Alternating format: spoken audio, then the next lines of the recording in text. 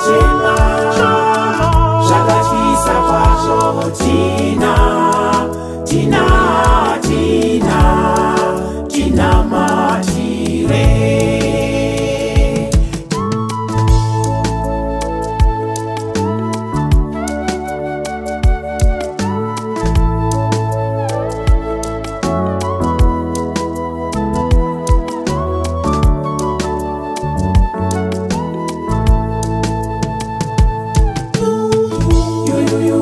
Mizeki was born in 1861 in Inhambane in Mozambique.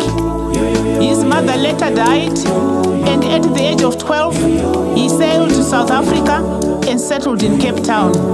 In 1886, he was baptized at St. Philip's and later trained to be a catechist. In 1891, Bishop Knight Bruce and Mizeki traveled to Zimbabwe to Marondera under Chief Mangwende to the Norway people.